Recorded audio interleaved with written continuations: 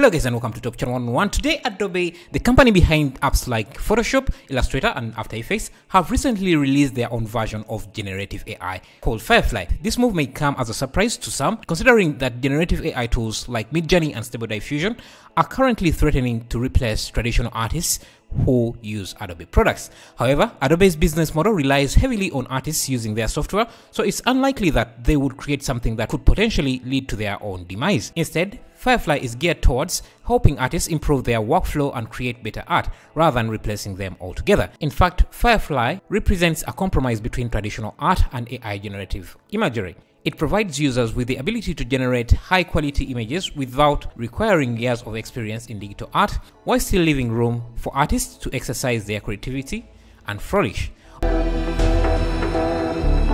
Overall, Firefly is an impressive tool that helps artists speed up their creative process without sacrificing quality. It's a clear example of how AI can be harnessed to aid traditional art rather than replace it entirely. Some of the examples are just really impressive. Here you can see an artist working on an image without importing any extra images from anywhere. They are using AI to generate the image and make variations of just selected areas, and you can extend the image by using text prompt to fill in new areas of the image. At first this looked like it would be a standalone application, but it seems to be a tool that is integrated in other Adobe applications like Illustrator. Here Firefly is being used to turn font sketches into vector diagrams. Illustrator had a tool that could do something similar, but what it could not produce was variations. Using a text prompt, you can ask the AI to generate some variations of your sketched out fonts.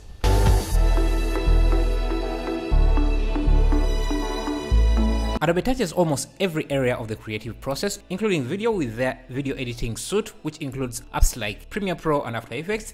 In the demo, they also show that you can use their generative AI to make changes in your footage. This demo shows an artist turning the daytime scene into a winter scene with just a text prompt. I also like the fact that you can use the AI to create selection layers of your image. For example, here you can see after creating the bird, the artist is able to just select the outline of the bird and switch out the background or scale it up. And I think this is why this AI is going to be more successful than AIs like Midjourney or Stable Diffusion, is that it's not just text prompts, but you get a full range of tools that you can use to customize the image and actually do some creative art directing on the image itself. You're not just typing in text prompts and producing a final image. It's like this is just a resource to use in your creative process instead of just replacing the entire workflow by a text prompt. I mean, just look at some of the renders they have here. Yeah, we have already seen what Midjourney can do and other applications can do. So it's not surprising to see another AI do something similar.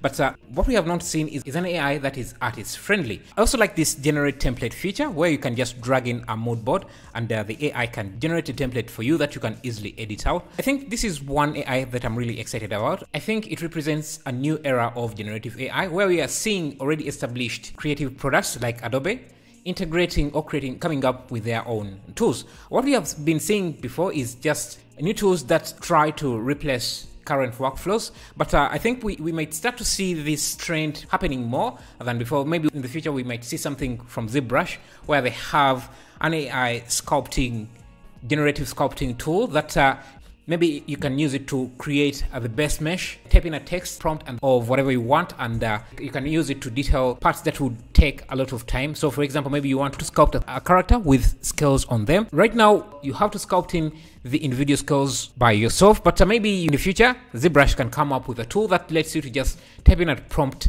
You have already sculpted the best mesh, and I just want the scale detail on the model. ZBrush could have a text prompt where you can just type in something like fill the model with these scales here and here and here, and it would be able to do that. That's, I think, the more productive AI that I would look forward to seeing, rather than what we have been seeing previously like Midjourney or Stable Diffusion. I think it's going to also be more useful to artists than Midjourney, because Midjourney doesn't really give you room to be really creative. You don't really get a chance to make any changes to the images.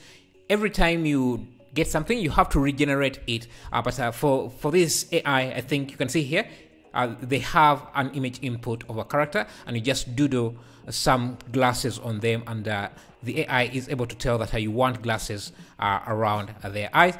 Another example that I liked here is that, say you have an image taken of a product or anything, but it has not come out looking good, but you still want to use something similar to it. You can just create a selection of that area and tell the AI about what you want to replace, and it will imagine something better to replace what you had there.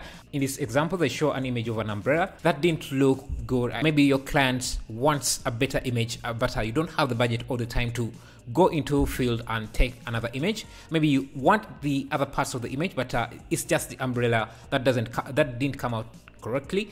You can just ask the AI to regenerate or to regenerate that part of the image with the umbrella, but with a better image, with a better photography. Yeah, if you want to check out more about this AI, all links are going to be in the description. And speaking of making your images look better, this add-on, Real Water, makes your water look like real water. And you can see some of the renders here. It's very easy to use, and it's basically a bunch of shaders that make real water, and the renders just look amazing. There isn't much to say about this add-on except that it makes realistic looking water.